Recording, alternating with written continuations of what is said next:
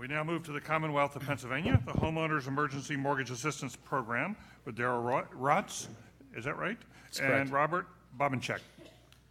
In the early 1980s, the Commonwealth of Pennsylvania was experiencing a severe recession and a sharp downturn in economic activity. As a result of these adverse conditions, the ability of homeowners to make their mortgage payments had deteriorated and resulted in widespread mortgage foreclosures.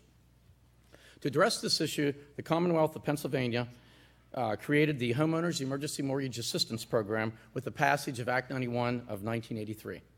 This program was the first of its kind in the nation, and its mission was to prevent widespread mortgage foreclosures caused by circumstances beyond a homeowner's control. The creation of HEMAP resulted in a major change in the foreclosure process in Pennsylvania. Lenders initially opposed the effort and felt the HEMAP program would only serve to slow the foreclosure process and increase their costs.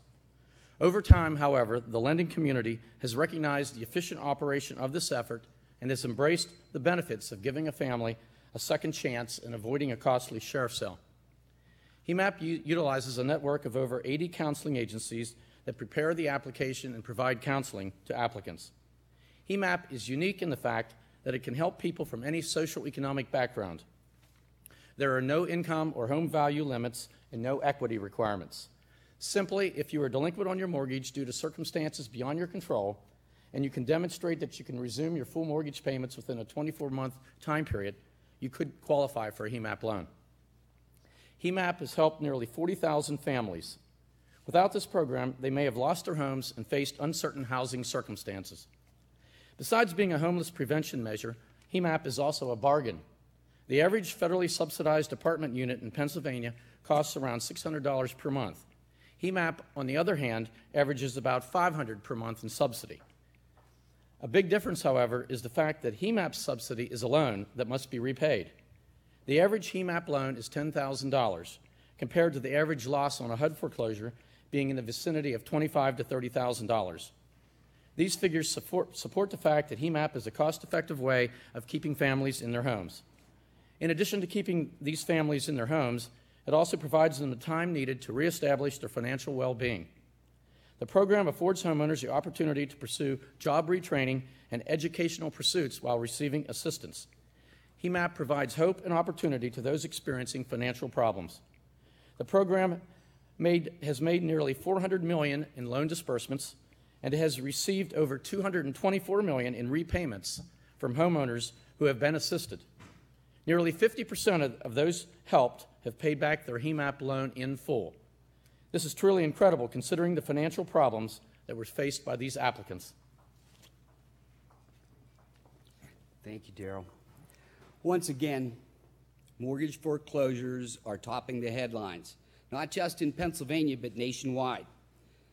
Regardless of the cause, whether it be the demise of the steel industry in western Pennsylvania, the demise of the shipbuilding industry in southeastern Pennsylvania, or predatory lending, as we're viewing today, along with the subprime lending markets causing mortgage foreclosures, the effect on the homeowner is the same. It's devastating. The loss of one's home cannot be calculated in dollars, although there have been many studies that try to tell us that the cost of a foreclosure is X number of dollars. I'd like to just give you some of the things that happen. The economic costs are sometimes put into values of surrounding property values. In Philadelphia, there was a study that said properties within 150 feet are devalued by $7,000 when there's a foreclosure on the block. 150 feet in Philadelphia is a whole block, by the way. In Chicago, there were studies done that ranged from $159,000 to $300,000. Neighborhood crime increases. Municipalities begin to cut back their services. The local economy suffers. Children become more disruptive in schools. Their grade suffers. Families fall apart. Divorces happen. People live with families, and families are split because they go to different relatives. Illness becomes a greater factor. The capabilities of the social systems are stressed. And let's face it, it's not cheap for the lenders either.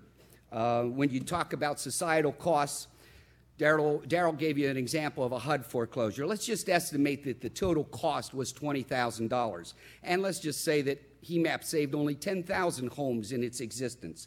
That would be a savings of $200 million. We've saved 40,000 homes, a total societal cost of over $800 million, all for the state investment of $212 million. Pennsylvania is addressing the issue, and HEMAP is changing lives. Good. Thank you very much. Thank you. So Carl and Maria. There's so much about this program that I find, and all of what you say about the impact of preventing foreclosures is so important.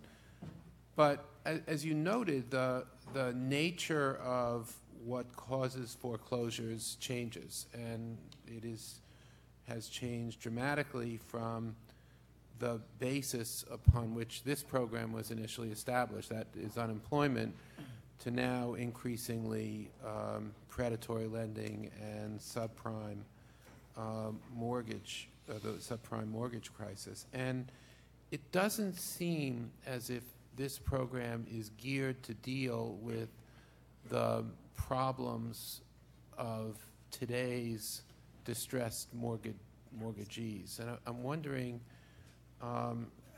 why it is that Pennsylvania Housing Finance Agency has not been more flexible in addressing the current issues in the home mortgage area. You're right, HEMAP is not designed to address the subprime and predatory lending markets. It is stressed as is. We are always pressed for money. Today in the Pennsylvania legislature was introduced a bill to give the Pennsylvania Housing Finance Agency $14 million to create a workout fund for subprime mortgages and create another program similar to HEMAP exactly for that reason, to address the subprime lending market. It will be a workout fund. We'll take the $14 million, leverage it in taxable bonds up to probably about $150 million, and use that money to work out the subprime mortgages for people who come to us. And where is that? That's in the legislature now? It was introduced just today, as a matter of fact. And that would be administered by the Pennsylvania Housing Finance Finance Agency. I would like to follow up on a couple of areas that committee members have raised. There's some confusion in the committee about the default rate. I think your paper said it was like 13.5%, but there was elsewhere in the paper, the application there, it said that there have been some 37,000 loans, and about half had been repaid, suggesting a default rate perhaps at 50%. So we're trying to clarify that. What we've said about 50% have paid their loans in full. Certainly the other 50% are in the process of being repaid. They just haven't paid their loan in full yet. So it's just they're out. The other ones are simply Still active loans, Still active right. loans. And that other percent you had, of all the total population that we've helped, there's been about, I think it's about 14% of those people have actually not only been helped, but then they did end up losing their homes. That's where that 14% comes in. Yeah. So essentially 86% of the people that we helped were able to stay in their homes. See, that's interesting. How much of a loan can they get? Up to $60,000 or 24 months of assistance.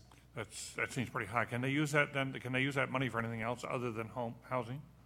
Just, well, they don't get the money, first of all. We make the payments to the lender. And, I see. They never see the money. Oh, no, not at all. And we also pay their delinquent taxes if they're delinquent when they come in. But no, they never see the money. We make the payments directly to the lender. Okay, Ellen? So, what role might you have in advising this new fund that was set up, that could be set up as a result of the legislation introduced today? Actually, I believe that the success of HEMAP is based upon the counseling agencies giving the good advice to the home owners. And in this case, we've already trained we have two separate networks of counseling agencies. We have 100 counseling agencies in our pre-buy network who have been trained in predatory lending practices and how to identify that. We're going to go out and talk to them about how to get the workout clients back into us, and I think that the first line of defense is our counseling agencies. Bill?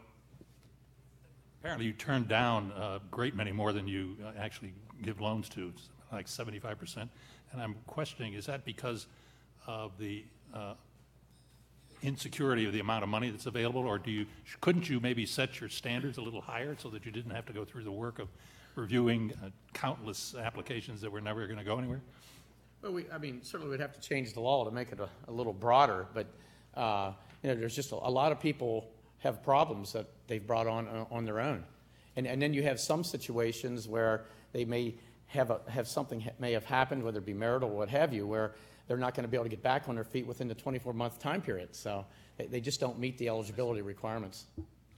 As the country searches for ways to deal with trade and job losses on trade, is this a potential part of that answer?